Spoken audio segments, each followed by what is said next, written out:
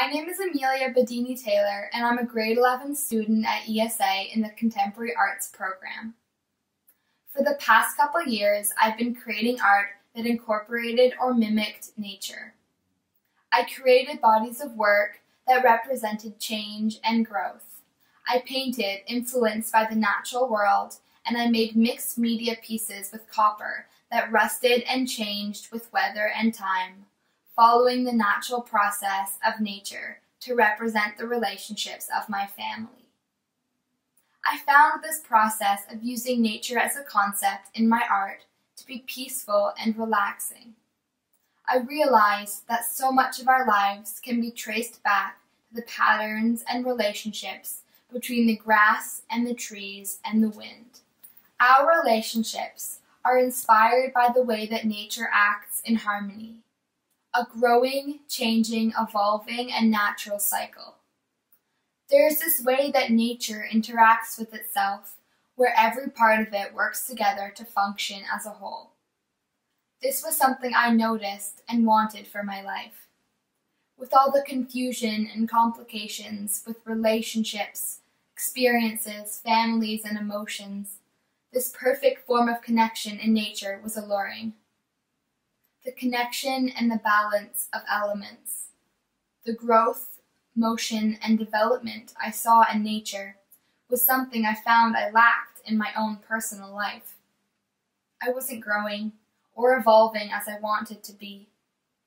Nature gave me this certain calm security that I needed to feel like I belonged outside of my own head. When I go for a walk or go running in the mornings, I am giving an opportunity to explore my mind. I am able to be alone and learn to be okay with it. And I'm sure many of you feel the same way when you go for a walk or look up in the sky. I noticed that the outside was so different from the life I lived in a house. For me, I saw the outside as uncontaminated, and rather the inside as contaminated. What I mean by uncontaminated is a space with no previous context or predetermined fate. A natural space in which I'm able to explore my identities and mind without constant external influences. A space where I felt I was able to learn to grow without being held back by my fears, experiences, and relationships. A house, for example, is contaminated.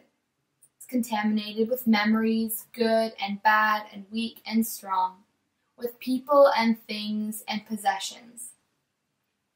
Because of this, it is so much harder for me to grow and to learn about who it is that I really am. From observing nature, I learned that I too can create uncontaminated spaces. Art gives me the ability to explore and grow and change just as nature does. When I paint and create, I'm giving myself an uncontaminated space. A space where I can separate myself from my relationships and experiences in order to really grow and learn about myself. My art functions as an uncontaminated space in that it mimics the process of nature. It grows and changes and has its own unique life. For me, painting is a process of movements. With every single movement of my hand, I'm physically and emotionally acknowledging my experiences and thoughts.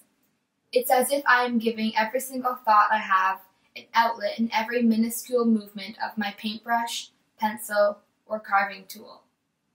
All the things that I push down, feelings, thoughts, experiences, and relationships, I'm acknowledging them as an equal part of me as I paint, and I'm giving them a place that is their own. I am no longer consumed by these experiences, and I can see them for what they really are outside of my own head.